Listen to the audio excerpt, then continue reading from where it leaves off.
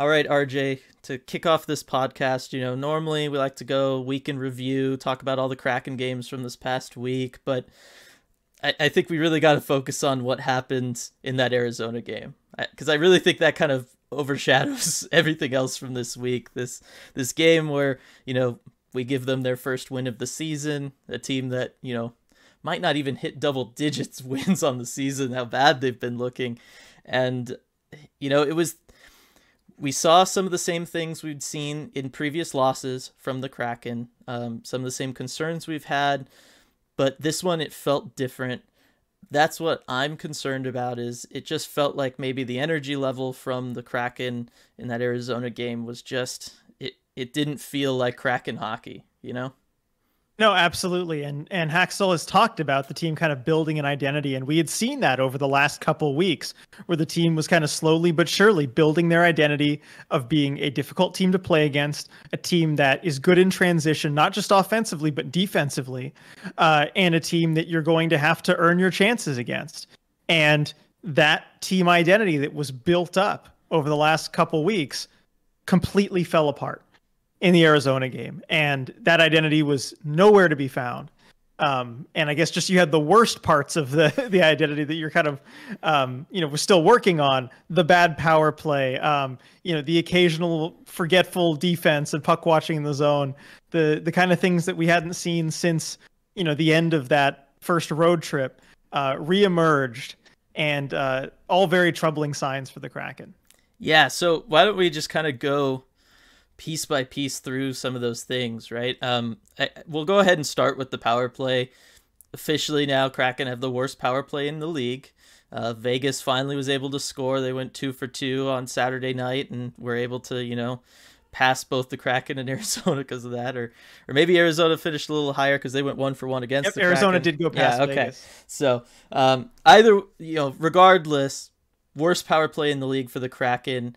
Hackstall kind of going into this week after the Edmonton game talked about, well, maybe it's fine. It's bad luck, bad bounces, that kind of thing, right? It's clearly not just bad luck and bad bounces anymore. This team does not generate any sort of significant chance on the power play. They don't put shooters in position to score. They don't shoot for rebounds and then work to put away those rebounds. They don't move at all. Like, everybody's feet are firmly planted on the ice wherever they were when they first touched the puck. I struggle to see really anything about the current power play that should stay, really. Like it needs just a complete overhaul and a top to bottom tear down, I think. Yeah, there just aren't that many good signs left. And I know Haxtell was talking about, we're getting chances, and even calling, basically a power play goal in that Sabres game with the Morgan Geekie goal. And I'll grant him that. It was in like 3 seconds after, certainly power play influenced. But for the rest of that game, and then for pretty much the entire game against Arizona and the last 3-4 games before that, the power play is just not generating enough chances and not looking dangerous. No, I mean, we'll go from dominating play at 5-on-5, like significant possession time, significantly out shooting opponents, looking like one of the best, most unstoppable teams in hockey. Granted, not necessarily always scoring a bunch of goals from all this. That's a kind of a separate issue. But to go from having that level of domination, creating chances, getting a lot of shots, to then go on the power play and have things just completely stall out the way they do. I don't think I've ever seen a team do this before. Like, I don't think I've ever seen that from a team, where power plays make them so significantly worse that, we have people regularly in the post-game lives asking if we can decline penalties. Like, it's crazy. I will give a quick shout out to Steve Spott, and he currently runs the Vegas power play, which is the second worst in the NHL. In his days with the Sharks, I did see plenty of those where it felt like it just turned the momentum the other way, but it is rare. And certainly something that points to coaching rather than personnel. It's one thing if you're the Coyotes, who have, one of the worst power plays in the NHL, but you look at what they're doing at even strength and you're like, well, this is probably just the team that we have. Mm-hmm. and you look at the reality of it. But the Kraken look great at 5-on-5. They should be able to come up with an answer on the power play. Yeah, there's no reason for them not to, given the names involved, the amount of scoring that has started to pick up on this team, the depth of that too, right? Like Jordan Eberle woke up in a big way this week, right? First hat trick in Kraken history, all that stuff. Scores at the beginning of that Arizona game, but like, where has he been on the power play? I couldn't tell you the last time I've even really noticed him touching the puck on a power play, much less taking a shot of any significance. You know what I mean? Absolutely. Yeah, I mean, after I think it was one of the home games, he came in, for the post game media availability, and I wanted to ask him a question about the power play, but I hesitated because I could not remember seeing him out on the power play. Turns out he was on the power play unit all game, but I couldn't remember having actually seen him. So I didn't want to ask the question in case he actually wasn't on the power play unit. Yeah, so you have the guy who I think kind of universally was agreed upon as probably the best pure goal scorer on this team coming into the season. So you have Jordan Eberle, who we can't find on the power play. Minutes say he's out there, but who knows where and doing what. You have your big free agent acquisition forward in Jaden Schwartz. Again, a guy who is not unfamiliar with scoring goals at a decent clip, kind of disappearing on the power play. Don't really notice him, kind of hangs out net front, but doesn't have an impact because, again, like I said, they're not shooting enough to create rebounds, much less shots that would create a rebound anyway. So I don't even know why they bother having someone in front of the net right now, especially when they're not screening a goalie. Like, I don't know, like, literally none of the things that you see on power plays the Kraken are doing right now. The guy in front of the net is not screening the goalie. The defensemen from the point are waiting, they hesitate before shooting. They're not just like launching one-timers. They're trying to pick corners from the point, shooting through like multiple PKers instead of just shooting low and heavy and trying to get a rebound off a goalie's pads. Like, and no one's setting up kind of on the face-off dot for one-time opportunities. Geekie kind of is. A little bit. Yeah, I mean, that's been one thing that's been refreshing to see. They moved him over, a couple games go to the left side, and finally you have a one-timer option. If you're running a 1-3-1 too, like the Kraken are, a big component of that is having a guy who's available on those face-off dots to take one-timers, preferably on both sides if you can. And Geekie really just seems like the only one who's willing to make himself that kind of option, which, again, just not a good fit personnel to scheme wise. Right. And it's telegraphed every time they even try to do it too. Like, that's why you want it on both sides. We only have it there as one side on an option. And you could tell the Coyotes were watching their game film too. Yeah. I think was it Jay Beagle, whoever 83 is for them now. I lose track of the cap dumps, but I think it was Jay Beagle watching him on the penalty kill. He always had an eye over, just kept glancing over at Morgan Geekie and keeping his stick right there in that lane because he knew that's really the only place they can go with this puck. And if we just take it away, they've got nothing. So it's easy to watch the game film and game plan against when there's only that one option. Yeah. And then you have Gord on the other side who ended up just playing catch with Giordano like through both power plays the entire time. Once Geekie was taken out of it, it was like that was it. There was no play to be made. They just kind of passed the puck around. We did see earlier, several games ago, Yanni Gord try to take some one-timers from his side. He doesn't have the slap shot for it, right? Like, no. It's an extremely hard thing to do. It's kind of a tough angle, and it's not something everybody in the NHL has, like an elite slap shot, an elite ability to just score off one-timers, even if it's not a slap shot, just to, lean in, drop to a knee or something, right, and really power a puck through to score from there. Yanni Gord definitely doesn't have it, so I don't know why they're continuing to put him in that position. I think he'd be better a little more in maybe a net front role or even back on the point. There's no reason a defenseman has to be the person on the point. Like, just because they're a little more used to playing there, there's no reason that Mark Giordano has to keep coming out when clearly he's not comfortable with everything that's going on here. I just think, I don't know, Donskoy has looked very, very creative at times. There have been some power plays where it feels like he's the only one trying to make something happen. put him in a position where he's maybe not surrounded by 4 penalty killers at all time in that bumper role in the center of the ice in the slot there. Give him just a couple seconds more time and space, and maybe he can make something happen. Wenberg, I think if you give him more time and space, he can get some passes. But right now, he's kind of playing that same spot on the half boards as Yanni Gourde. Again, not an elite slap shot. He's not an elite goal scorer who's going to really score from there. But he's an elite distributor. And so you're putting him in a position where the only easy, clean pass he can make is back to the point, which is kind of, not doing anything anyway, or trying to force it across to the person on the other side through essentially all 4 penalty killers for the other team. Right, which is good if you can do it, and on a function, on a functional power play, sometimes that will open up for you because you have threats elsewhere. And you saw it happen in the Sabres game on that Morgan Geekie goal. It was that great pass across from Wenberg, and that's what he does so well. Because you caught the Sabres kind of moving up a little bit, creating that little bit of a lane for Wenberg to put that puck in. But if you're not generating chances otherwise, and there's no other threat, it's easy for defense to just take that away. Right, because yes, it's fantastic when it works, but we've seen it now work 1 out of 25 times. Yep. Like, so obviously, right. So obviously it's not a chance that is, a high probability of occurring in a game setting. You cannot rely on it. You can't be obviously kind of building your power play around something that happens so infrequently. So the power play, in my opinion, a lot of stuff needs to change. Personnel needs to get shifted around. Guys need to skate.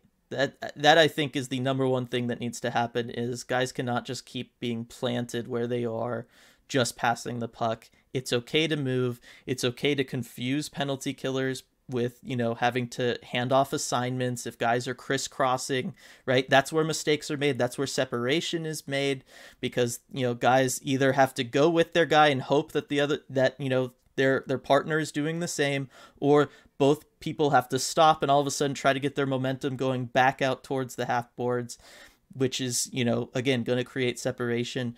Just moving bodies around during the power play while you're cycling the puck, cycle people around too. It will create opportunities. It's going to create time and space. It's going to open up those passing lanes. I really don't understand why the Kraken haven't done that. You and I have been saying it for weeks now. I think everybody's, been saying it for a while now. So that's kind of where it's at with the power play. The other thing that you mentioned that really fell apart and reminded me of early in the season when things were rough was the transition game. The Kraken really had built this identity of, okay, we're going to get the puck defensively. Our forwards are going to start streaking up the ice, and the defensemen are going to break out a pass, and we're going to try to catch the other team, especially on line changes. Kraken do an excellent job of catching other teams on line changes, where they'll have a winger kind of on the TV broadcast near side board across from the benches, and they'll be able to catch somebody. Usually it's like Tanev, right? And you can get into the zone with speed. The defense is scrambling to get off the bench and back into their zone, and they're kind of in panic mode. The goalie's in a little bit of a panic mode. The Kraken have been doing a really good job of doing things like that, but we saw it in that first game against Vegas, that they didn't really have an answer to Vegas's transition, and they certainly didn't have one of their own. We saw that throughout that road trip, and that Columbus game, and that Flyers game, and it reared its ugly head against Arizona again, where the team looked confused defensively, and once they got the puck, they were just desperate to get it out of the zone, so they were just pushing it out of the zone kind of haphazardly without a plan, or they'd been in the defensive zone so long, the forwards aren't looking to go transition, they're just trying to get a line change. And so that one was really kind of disappointing to see for me. For sure. I mean, and that's even when things haven't been going well for the Kraken, that's something that they've generally been doing pretty well. It hasn't always resulted in goals, as opposed to chances, but that's something that's kind of their bedrock. And even, the other day, the last practice with the power play clearly being an issue, something you might want to work on. No, it was all transition game, pretty much all of practice. Just keep hammering away at that, because that's the thing you do best. And to see that fall apart was probably the most surprising of anything, and definitely a bad sign. Yeah. So, I mean, The other, and I guess finally from the Arizona game was just kind of the lack of, I don't want to say the lack of compete, but it was kind of a lack of compete at times. There was a lot of puck watching defensively. Like we said, the transition game was not solid. It really felt like they got shell shocked, and they just got, like, throughout that second period, you could just see the morale leave them, which really, for the first time all season, that's the first time all season we've seen that from them. Saw it in that Flyers game. That game was a little bit of a mess, but it was also at the tail end of a road trip. And the game wasn't within reach either. You're looking, it's 4-1, 5-1, 6-1. And yeah, it's easy to kind of just give up when that's the score. But there wasn't a single moment in this game where the game was out of reach for the Kraken. No, and to still see that. Yeah, they were leading for most of the time when you saw that happening. Yet they were almost kind of resigned to, oh, well, we're going to lose. This one's not going well for us. While you're leading the game. And that was just kind of shocking to see. Yeah, they were leading through that second period, and it was just really awful. Like, their play was just awful. And against a team on the second half of back-to-backs. You're the rested team. The other team's supposed to be tired. Yeah, no, they did not look like a team coming off a big win against Buffalo. That's for sure. You're not even traveling cross country, cross time zones, any of that stuff. Like there really wasn't an excuse for it to happen.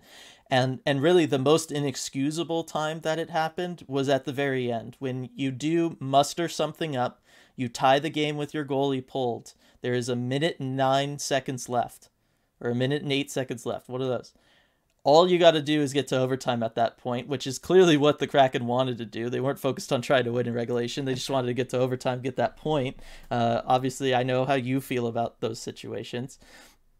But regardless, that's the rule, and every point is valuable. And getting to overtime is just going to benefit you no matter what. It doesn't make a difference to give Arizona a point. They're not going to be competing with you for a playoff spot or anything like that. Yeah, you just have to get that point. It's just so important in the grand scheme of things in the season to get those games that are within reach to overtime and not lose in regulation. Right. So you claw your way back, you tie the game. You've only got to get through a minute to get to that point. And again, all doom and gloom right now, right? But the Kraken still are only 3 points out of a playoff spot. So it's not disastrous. If they pick one up last night, they're one game out. But you have to make sure you finish that, 68 seconds that are left in that game. And to go down the ice, I know Larson misplays the puck in the corner there. He's not able to stop it. It squeaks by him. But you have essentially 2 Coyotes beat out 4, potentially even all 5 members of the Kraken. They just outworked them. They looked like they were the only people playing the game. If you didn't know better, you would have thought the Kraken heard the buzzer go, because they were just kind of standing around, coasting around. And you just have Coyote go in, dig the puck out, throw it up into the slot. There's Lawson Krause, of all people, who then just makes a play and beats the goalie and wins the game. And it was just... I don't think I've ever seen a team rally with their goalie pulled, score a goal, and then come out of the gates from that so flat.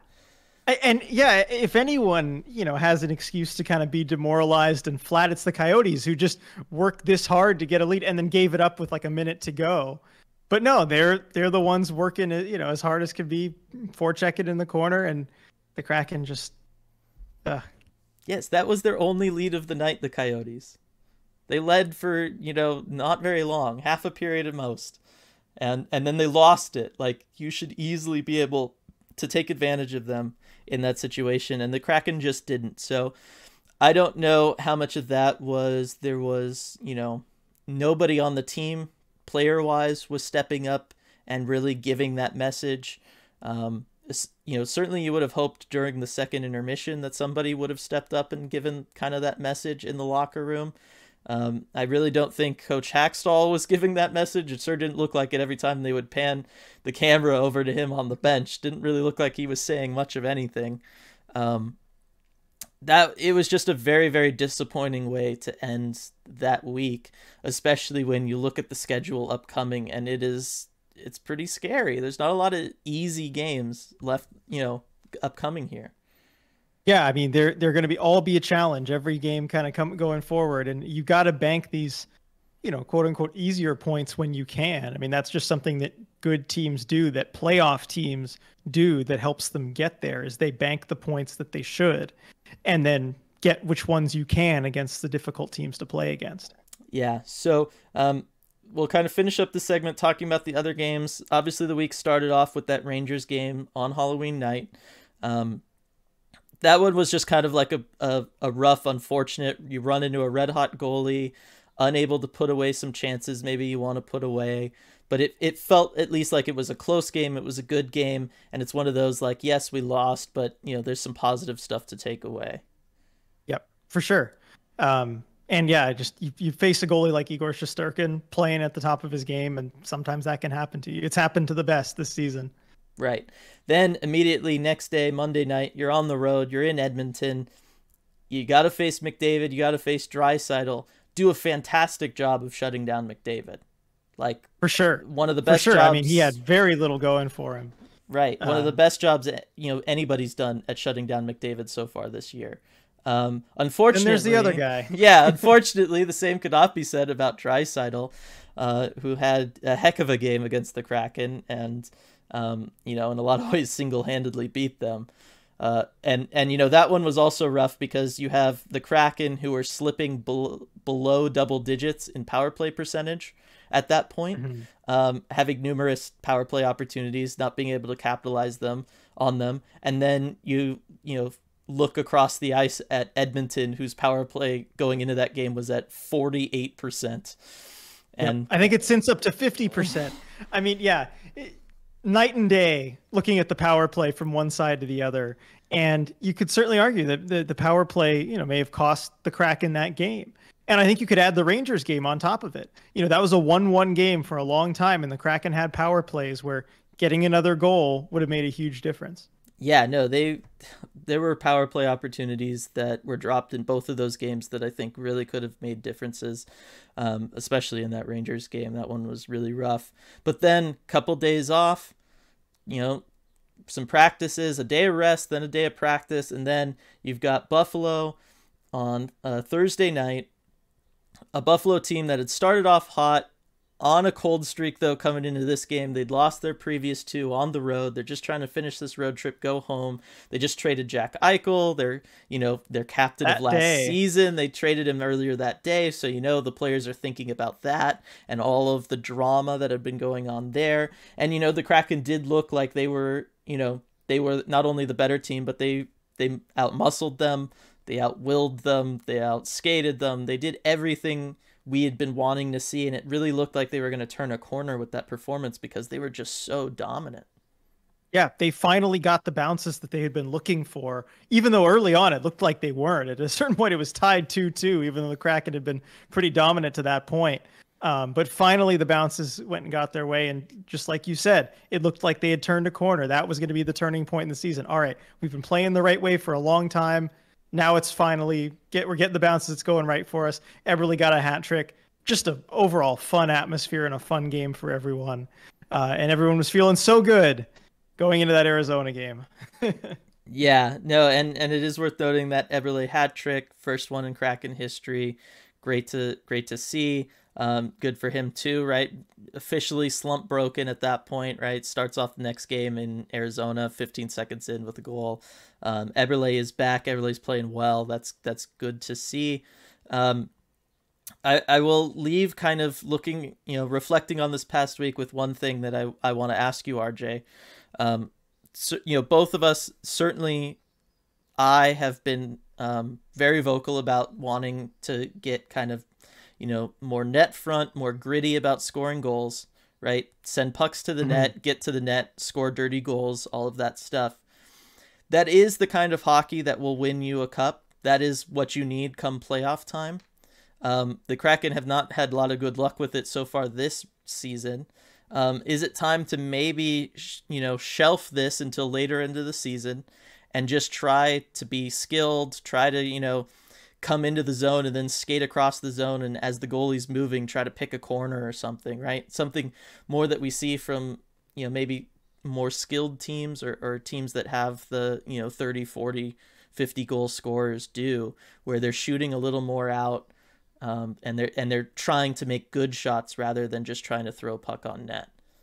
Well, it's a good question, and I think it's something that the Kraken are kind of trying to do a little bit as far as working on the transition, working on speed, and keeping, I guess, shots from a little bit further out. But you mentioned the teams that do it are the ones, with the 40 goal scorers, the 30 goal scorers.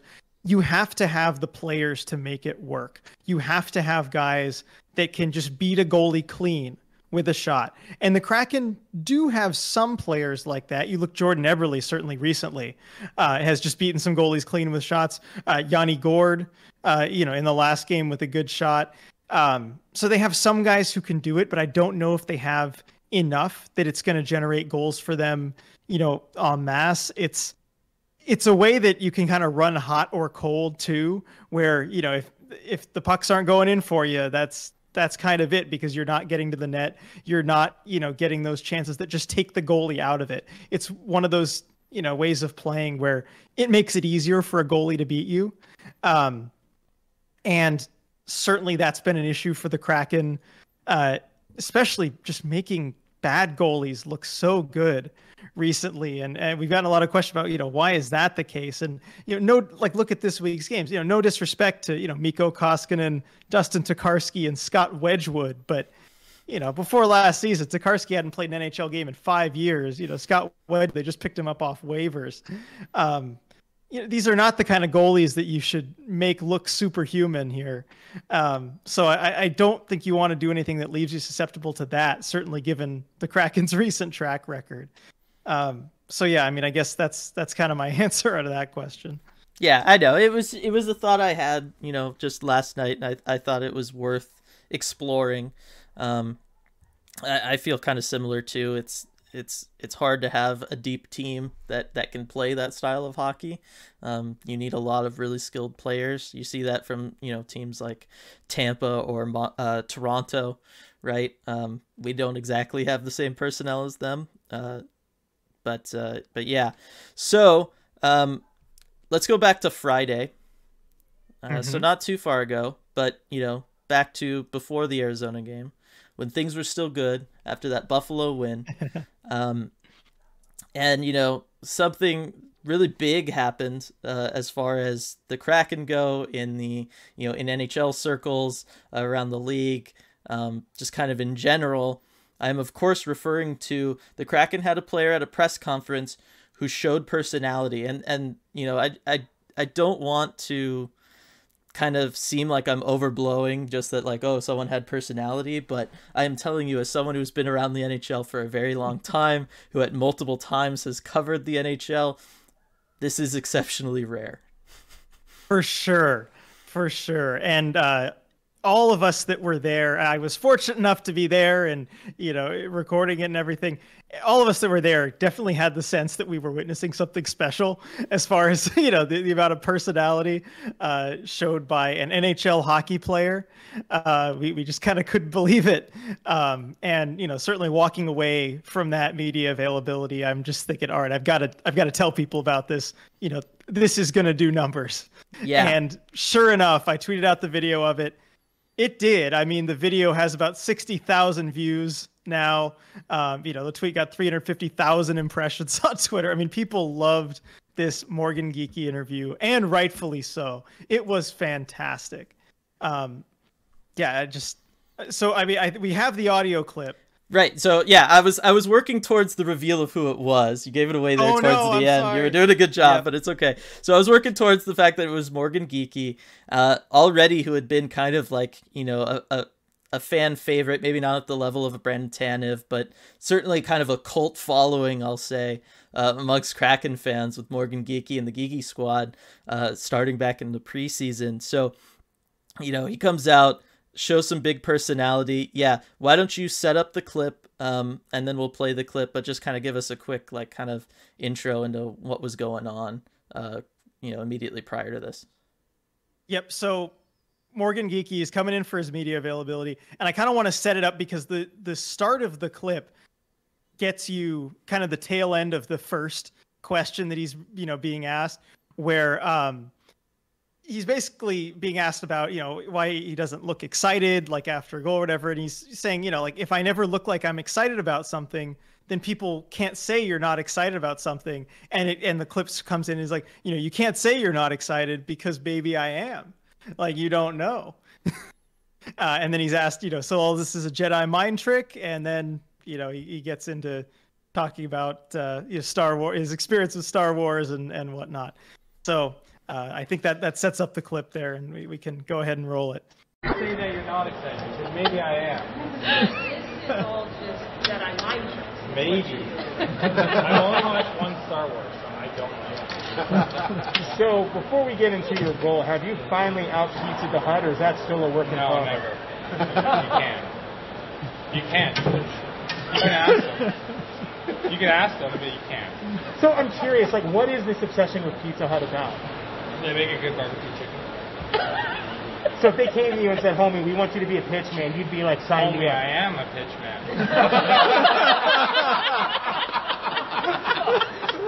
All right, interview's done. We're good. I can show you my gold card.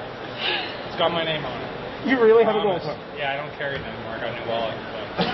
I have it. I'll send you a picture. I can't do this anymore. So, last night.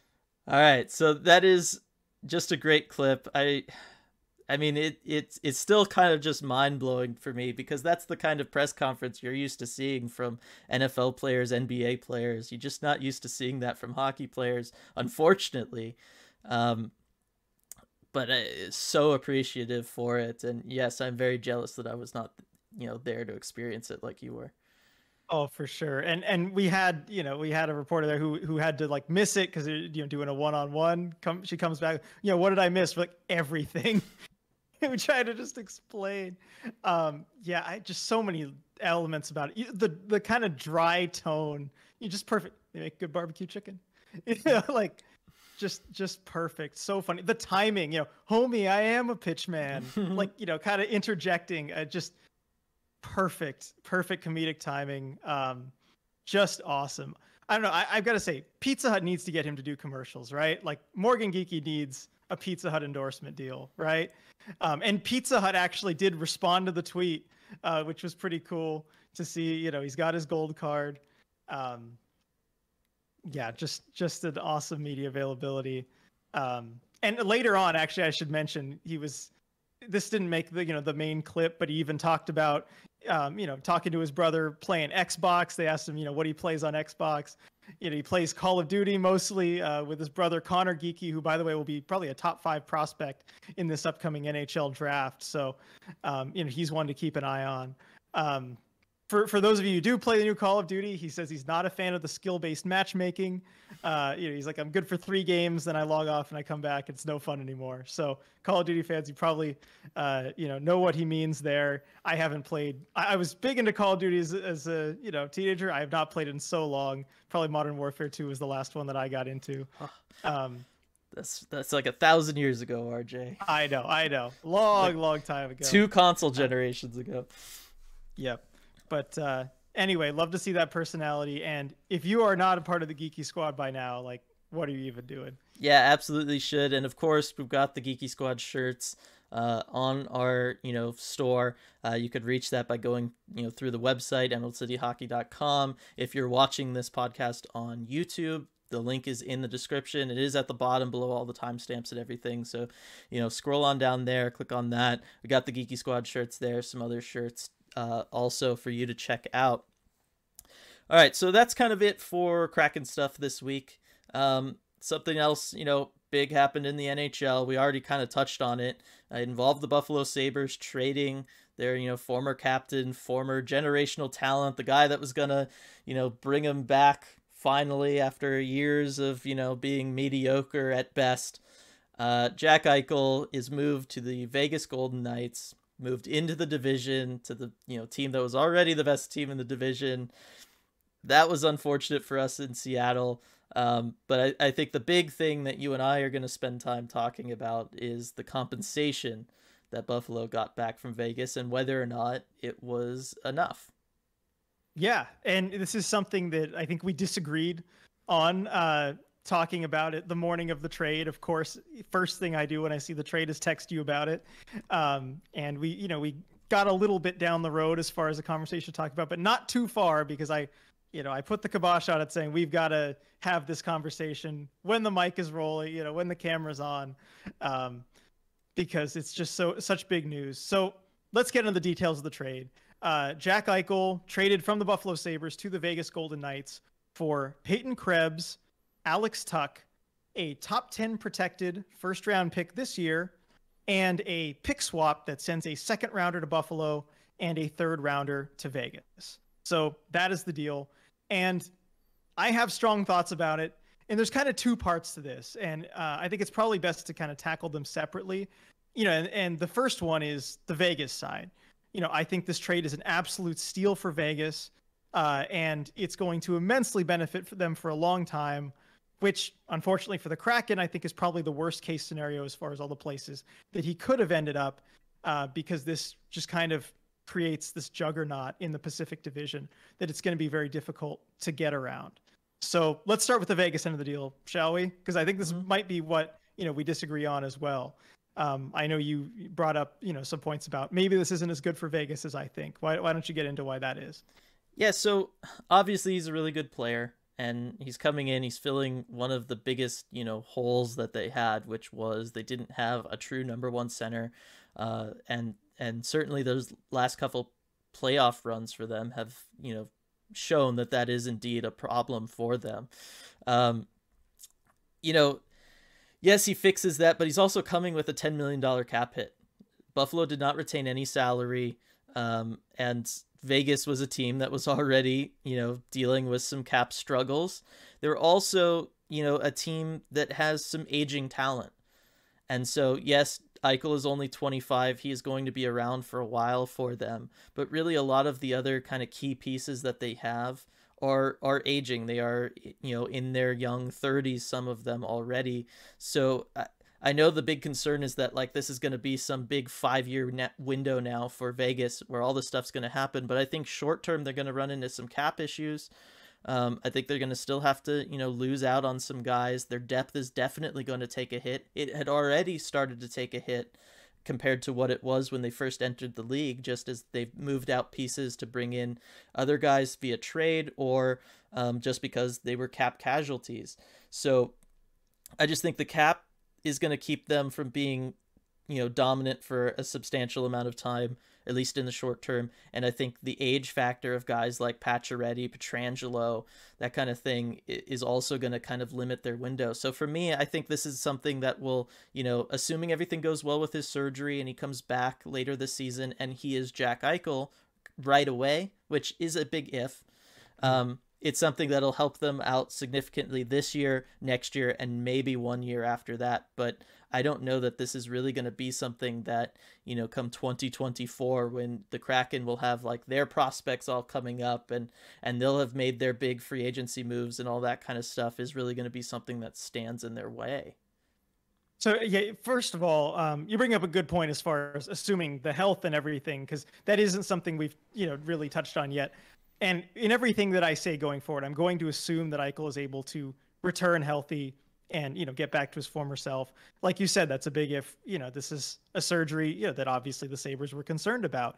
But going forward, we're just going to assume that he is able to return to his former self. Because if not, whole different conversation. So let's just assume that to start. And, you did point out, Vegas isn't just giving up what they gave up in the trade, but they're also going to have to clear some cap space. Which I do think is going to be surprisingly easier than a lot of people out there tend to think.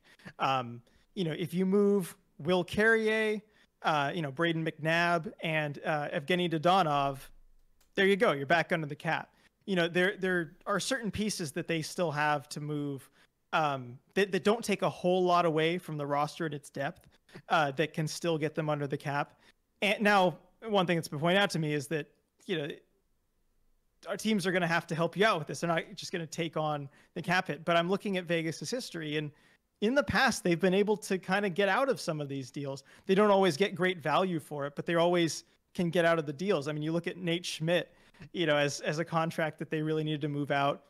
Vancouver even gave him a third-round pick for it. I think they're going to find a way to get some of these contracts off the books, and I think they'll be okay in that regard. As for how good it makes Vegas, they're already tied for the most points in the entire NHL last season. This is a very good team. And now you give them basically their biggest need that they had left, which is an elite number 1 center. And, you know, you don't subtract a whole lot from the roster, really. Krebs wasn't doing a whole lot for them right now. Tuck, you know, was injured for the start of this season. He's had injury problems kind of throughout his whole career. Very good player. But on balance, you take Eichel just on the ice, Eichel over Tuck and Krebs for sure. And I just look at this Vegas lineup, you know, that I've kind of set up when everyone gets healthy. And I think this is just a juggernaut. I don't know how anyone is going to beat this Vegas team once everyone gets healthy.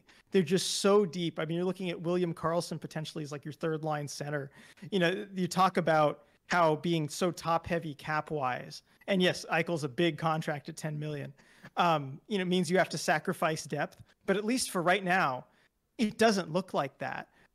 You know, you plan this lineup out, you know, you've got a third line of like Jan-Mark Karlsson and Nick Waugh, fourth line of Howden, Nolan Patrick, and Kolasar. I think that's just fine. And they don't, you know, they have enough defensive depth. They didn't have to give up Nick Hague in the deal, which is huge. So I just think Vegas is looking like a very good team. Now, depends on when you think the Kraken's window is. Certainly after this Arizona game, we might be thinking, okay, maybe it's 3-4 years down the line. In that case, I don't think you have as much to worry about with Vegas, but certainly if you had, you know, aspirations of a deep playoff run for the Kraken in their first, you know, 2-3 seasons in the league, that just took a hit, I think, with this trade. Yeah, I mean, we'll see about this year because, again, the whole caveat is he has the surgery, everything goes well with the surgery, and he's not only able to recover in time, but also get back up to speed and be 100% in time, which I'm not sure is something that anybody could have happen. Just based on, you know, even some lesser injuries we've seen guys have to deal with in these situations. Yeah, you know, I love how your whole argument as far as like getting back under the cap is, well, look, if you just move out these 3 mid-tier guys, everything's fine. But you're moving out 3 mid-tier guys and replacing them with league minimum guys.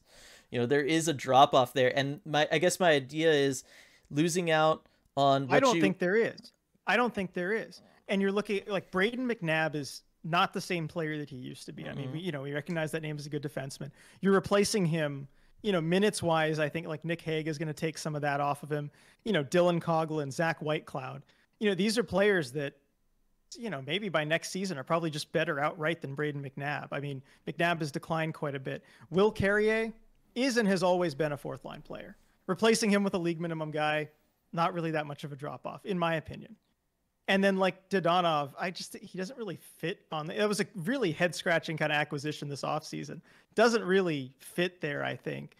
So I just don't think they're missing that much with those 3 guys. Right. But you add that to what they already gave up as part of the trade. And what I'm getting at is you're giving away essentially everything that you're bringing in, only it's all now focused on one guy. Because we're talking about Jack Eichel. He is an elite center, and I think his two-way play doesn't get talked about enough, because I think that's what really makes him special is how elite he is defensively, because he doesn't put up 100 points a year like McDavid. But you're talking about moving out. You're basically moving out 80 points to bring in 80 points a year, but you're bringing in 80 points tied up in only one player who has an injury history to the point where he has only played 1 full season in his career. That is spanning 6 years now. So I don't like the consolidation of all of that money and offense essentially into one person that hasn't really proved that they are capable of being out there year after year all of the time for you. And I think that's my biggest concern if I was a Vegas fan. And I think that's the thing that gives me kind of hope as a Kraken fan is, look, Eichel gets hurt every year. If he gets hurt going into the playoffs, now all of a sudden the team's maybe not as deep. They're losing out on all of those points and goals that he's going to score, rather than only losing out on one player the way they would have, you know, previously if there was only one injury. So I think for me, that's the thing that I think doesn't get talked about enough is you're moving out the same amount of goals as you're bringing in, only now it's all consolidated into one body that is proven to be fragile. Yeah, and the injuries are a legitimate concern. And this is, you know, again, my argument is all assuming that he's going to be healthy. Because, again, if not, it's a very different conversation. But then you have the guys that are replacing, that are replacing that still will provide some goals, some points. So I think the equation doesn't exactly even out. But I mean, that's basically, what I look at. And also he pushes all the centers down the lineup, allows them to have, take on less of a role basically and get better mismatches. So, it kind of evens out in different ways. But certainly the injuries are a concern. But now moving on to the Sabres end of it, we got to look at the value, what they got, because that's something that they've kind of held out for, right? To try and get the best deal they possibly could. And I think for the Sabres, this deal is just a disaster value-wise. I mean, I don't know how else you can look at it, really. I mean, I want to lay this out first. I think people forget just how valuable of an asset Jack Eichel is. Here you have a legitimate number one center, hardest position in the NHL to find, most valuable position in hockey, I would say, and franchise player, top 2 pick pedigree, and he's only 24. Like, when was the last time that a player like this was even on the market? Joe Thornton? Yeah, I was going to say, Joe Thornton, if you're sticking strictly to centers, yeah. Right. I mean, and so, 2005, these players become available once in a generation, if you're lucky. And so you have the rarest, most valuable of all trade assets. Yes, I know there's the injury concern, but the upside is just, this just doesn't happen. A player like this doesn't become available. And you come away with a package that's, upper tier, but not blue chip prospect, very good middle 6 winger, and a top 10 protected first. It's FIBA top 10 protected. And that's basically what you come away with. I mean, that pick swap, the second and third, like, if you're looking at, Vegas's second versus Buffalo's third, that's maybe 10 picks of a swap. I don't even want to take that into account, really. So you're just getting non-blue chip prospect, middle 6 winger, first round pick. And you look at how that compares to any, that's like a package you would get just for, just a good top 2 line center, with a year left on his contract, something like that. You look at other franchise players that have gone with, you look at the Erik Karlsson package that, again, we know what it turned into, and no one could have predicted the draft picks would be as high as they were, but not even taking that into account, you've got, Chris Tierney, Dylan DeMello, who are 2 very good pieces. I think those 2 equal to Tuck, maybe even better as far as the value they give you on a roster. Josh Norris, who probably a better prospect than Peyton Krebs, Rudolph Spalser's depth forward, and unprotected first, which, we know how well that turned out to be. But even if you just look at the Sharks stayed good, it's a 20-something pick. That about equals Vegas's pick. And then an outright second. That's just so much bigger of a package. And it's not like Erik Karlsson didn't have injury concerns, at the time. You compare it to some of these deals, and it's clear that they had no leverage. And that's the thing that you told me, right? You're like, well, they had no leverage. This is the deal they had to take, right? Mm-hmm. But that's their own fault for waiting for so long. I mean, the whole reason you waited this long is so that you would get to a moment where you had leverage. If you were just going to settle for anything, for the no leverage package that you ended up taking, then why did you make Jack Eichel wait and suffer like this? I mean, I think that the Sabres should be embarrassed about how they've handled this. It's just, I don't know. I think it's shameful for the organization and for what they did to Jack Eichel, and just to get that out of it. So I have strong feelings on this. Yeah, I mean, we've both had strong feelings. I've been saying all along what they've been doing to Jack Eichel has been horrible. And I think as time moves forward through all sports, we're going to start seeing these practices of franchises, in essence, acting like they own the players' bodies, be something that, more so is frowned upon than it has been really throughout the history of professional sports. So I've been, very anti-Sabres organization handling this whole situation strictly because of that. Your leverage every day that you waited was getting worse. That was obvious. It was obvious back at the beginning of the summer that you were not going to come to a compromise with him. So you knew you had to move him, but you could have moved him before the amount of disagreement with his camp was made public to other teams. You could have done it well before that. Your package would have, I guarantee, have been better then. You could have done it before teams were entering the draft. I get maybe not wanting draft picks this year because scouting was so difficult. You can still ask for draft picks next year as part of a package. Right. Yeah, no, I'm just mentioning, Yeah. But no, I get that. Yeah, but it's still then more part of, teams are putting together their offseason planning for that year's draft and free agency a week after that, right? So if you get that deal done before the draft, even if it's not involving draft picks for that draft, you're getting teams at their most willing to part with things because they still have time to plan and build around the asset that they're acquiring, fill the holes that they just got rid of. Exactly. So it makes no sense to not make this trade before the draft and before free agency. Just for yourself and for the other team acquiring the player, in this case Eichel, because that is where you always see the most return, because that is the best place for both parties to do it. It's when you're gonna, the other team is going to be willing to give up the most. The other time you see teams willing to give up stuff is at the trade deadline, just because they're maybe desperate. You're right up against that window. You're making that decision. Am I going for it?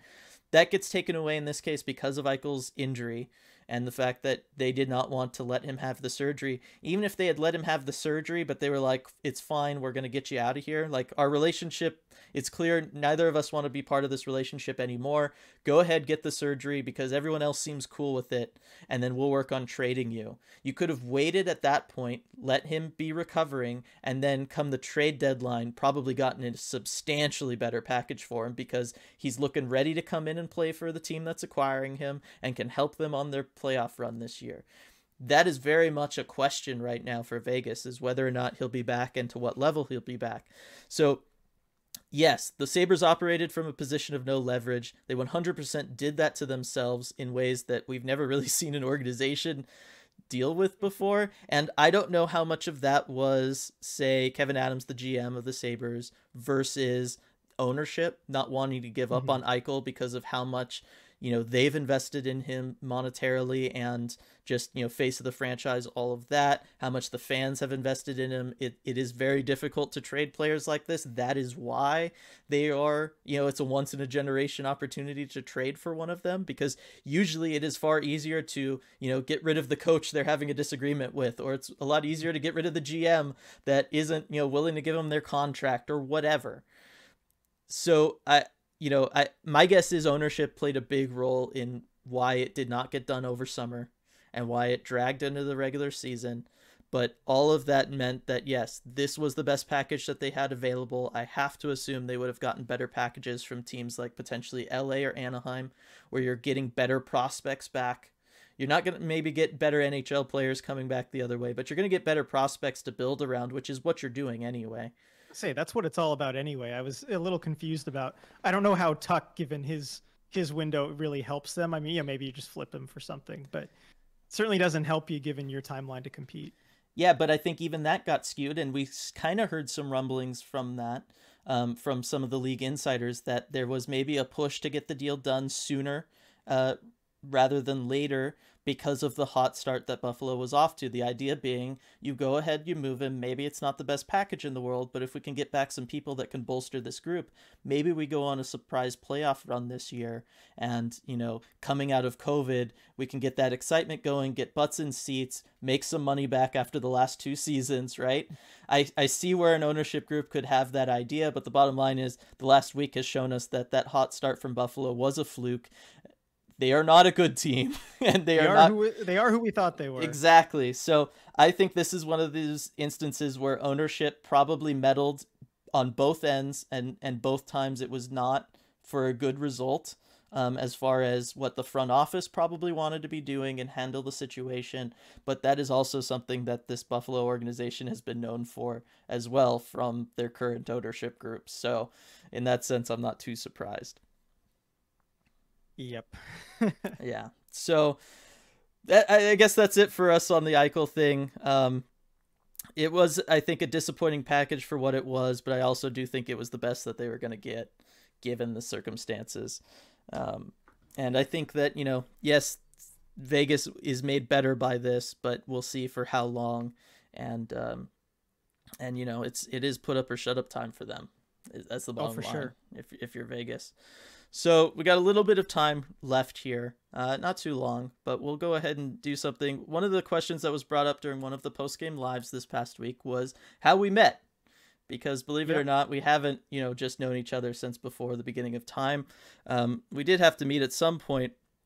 So, you know, it's been so long, RJ, that I kind of struggle to remember like what the catalyst was that brought us together entirely. I think it's safe to say homeschooling was the ultimate catalyst. But as far as like a definite moment, two came to mind. The first being, you know, and I'll get into the fact that we were homeschooled. We were homeschooled through the district at the time, our local school district at the time, that had a program where you were essentially, you know, you were homeschooled, but you were doing everything to the state standards. And that community, it was a community. Once a week, they would have something called Park Days, where everybody would meet up, and that was kind of the time for all of us kids to socialize, get to know each other a little bit, be out, play, all that kind of fun stuff, right? And there was other organizations too that everybody was a part of, so you got multiple Park Days a week and all that. So I remember meeting you one night at one of those, and it was kind of like that, oh, you like hockey too? Oh, you like the Sharks too? Because I had grown up in San Jose, you're a Sharks fan, all that stuff. So that I remember really being the first time we communicated to each other at all. And certainly that we had that kind of shared interest. As far as our friendship kind of blossoming beyond that into, you know, something more substantial, the best thing I could come up with was Reflections, which was an art thing. Again, it was done through the district, and then there was a state and then a national level, I think, where all of us had to like make some form of art, and it had some meaning. Your mom was Reflections. involved. Yeah, exactly. My mom was involved in this, so I can kind of get into it a little bit. It was an art contest, you know, that you basically submitted some kind of art piece based on a theme that they had, and they had a different theme every year. I don't remember what that year's theme was. I do because I got pushed through to the next level. The theme was beauty is, and then you would just like fill in the blank. And my horrible piece of art was I won just on the title, which was beauty is everything and nothing, and I left half the canvas blank, and then I just mixed the three primary colors together on the other side, and it just turned into a brown mess. But you know, I'm telling you, it's all about how you market yourself. It's not about an actual product in this world. It's all about the name and the marketing. Oh man, even back in like 7th grade or whatever it was, Dylan just very much in character there with that one. Excuse me. So they were having the Reflections art gallery where it kind of showed everyone's art pieces, you know, at the district level, then they'd vote on them and decide, you know, which ones went on to the next level. And since my mom was very active in promoting this and setting this up, she had volunteered to be, you know, to set things up for the night. It was just in a like an assembly type room at the local school, and so she brought me with her to kind of help her out and everything. Your mom also volunteered to help, right? And that's why you were there. And so we were kind of brought along. And there wasn't a whole lot to do. Yeah, and my picture, I was technically put through to the next round. That's also why I was there. Yeah, that's right. Sorry, your brilliant art piece. You were there too for the. I'm sure I submitted something too. I definitely. My mom made me submit something every year. So it certainly wasn't as good as yours. So maybe that's just why I've left it out of the memory. But anyway, we were both there to help out in part, and. You know, there was a lot of downtime, so we kind of just got to talking and hanging out, you know, as we would. And eventually everyone kind of, you know, files into the room. You've got the different people there. And Dylan and I were talking to each other, and there was a girl across the room. And I said, hey, Dylan, you know, like, you know, check her out, you know. And, I basically let Dylan know that I thought she was kind of cute. And so... Dylan's like, all right, well, you know, you should like talk to her. And I'm like, no, I can't do that. Like I was, you know, so nervous, you know, just the shy, awkward 7th grader. And he's like, no, I got you covered. Like, here, you know, I'll take care of you. Like, oh, okay. All right, fine. Let's go talk to her. He's like, all right, let's do it. So we walk up to her, and I'm wondering what Dylan's going to do because, you know, like, all right, you know, he's going to take care of me here. And he says, you know, hi, Alex. That's her. My friend RJ here has something to tell you. just completely hanging me out to dry. I just look at Dylan, look back at her. I don't even remember what I said. I don't either. I don't think I said anything. I was laughing so hard inside, I don't think I could think about anything else. And I had nothing to say. Somehow we just basically turned around and left. She must have thought I was the most awkward person. So I go back to like, what the heck was that? And he said, you don't remember what you said? No, I don't. He said, I don't know. I thought you'd come up with something good. Yeah, clearly at that point, I didn't know you well enough to know that you're not quite the on-the-spot pitch man that I am. Yeah, no, oh my gosh, I'm like tearing up just remembering because it's still so funny. Oh my gosh, it's so good. So apparently what I got out of that was that like, this is going to be my best friend for my whole life. I don't know. I don't know how that was my takeaway. I don't at all either. Because yes, as you said, I left you out to dry completely. Like that was like such a dick move to do. Looking back on it, like I know at the time, and like as a 7th grader, like that is so stressful. like that's everything, you know. Oh man. Yeah. So that's the Dylan and RJ origin story. Yep. You just, I guess, fell in love with my confidence. I guess confidence to just walk up and say, "Hey, this like this guy." Anyway, if anybody needs a wingman out there, I got you. Yeah. I'm clearly good at it. RJ will give you a reference, I'm sure. Give me a reference. But yeah, so that was kind of like the big origin story. And yeah, after that, we were pretty fast friends. That's like at that point, we started going to each other's houses, all that stuff, really hanging out, watching hockey together, all that fun stuff. So that is how our friendship happened. That's how we've, long story short, ended up here today. A lot left out in the middle there, but we'll get to that at some point, I'm sure. But that's going to do it for the podcast this week. Looking ahead to what the Kraken have. We got this Vegas game on Tuesday night. That one's going to be a tough one. It is in Vegas again. Hope the team bounces back. I think they will, though. I think there's too many leaders on this team, too many proud people on this team to let that performance just go. Anaheim Thursday night and Minnesota on Saturday night. It should be fun. I will be up in Seattle for this week. I actually fly up on Tuesday, so kind of rush through the Vegas game. We'll see how all the timing works out there. And then assuming all things go according to plan, hopefully can join you at the Anaheim and Minnesota games up in the press box. Looking forward to it. Yeah, so that's where we're at this week. It's going to be a big week. It'll be telling for, the Kraken's response to Vegas. I don't necessarily need a win out of it. I just want them to come out and play hard and look like they, are as disappointed in the performance from last game as I think a lot of us are. That's all I kind of want out of them. I'm sure you're thinking something the same. Yep. Yeah. Yep. Pretty much. Just bounce back in some way, show us you're serious again. Yeah. So that's going to do it for this podcast. Thanks everybody for joining us as always. Make sure to check out that merch below, link in the description of this video. And we'll see you all next time.